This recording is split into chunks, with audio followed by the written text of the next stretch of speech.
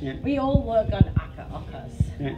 If you look at my storage, they're all standing ready in ochres. Yeah. It's because it's very neutral. You can put light on there and it becomes light. Yeah. If I put white on this, it doesn't give light, not at all. And you can go dark, so that's why you work with a middle tone.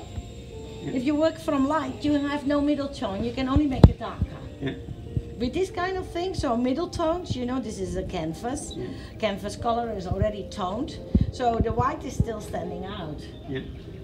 But it's nice because if you put light in your painting, it disappears. So it is also easier working. But he makes some crazy choices, and orangey. Yeah. You see, it's still coming through the skin. Yeah, yeah. So these boxes are still heat. Yeah. So he used the heat of this color to make quite a cool painting. So an undercolor is amazing important. Here he chooses a light blue. And then he does the dark, because he doesn't do much on his background.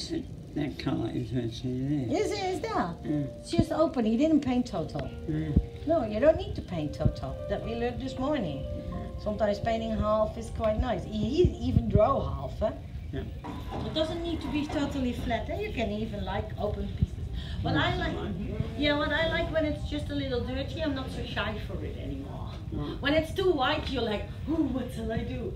But when it is a little dirty, I can only make it better. But I will take a little bit this size. Yeah, because that is later way easier for framing. So I always do the sides. I also don't like when a painting stand and I see a very white line. Yeah. Well, my painting is very dark and it's disturbing my eye. As on the tone light grey, not dark grey, because then they can make beautiful white skin. Yeah. Because there's a lot of white skin Yeah. people. The Dutch do a lot of time ochre. And if you go more down south, so Spain and Italy, they also use more reds and stronger colors under it. So I like to paint Australian landscapes. Yeah. What colour would be your background? Maybe a strong color. Maybe a strong color. So if you do a very strong light blue or something, don't do too dark because then it's not so easy working with colors.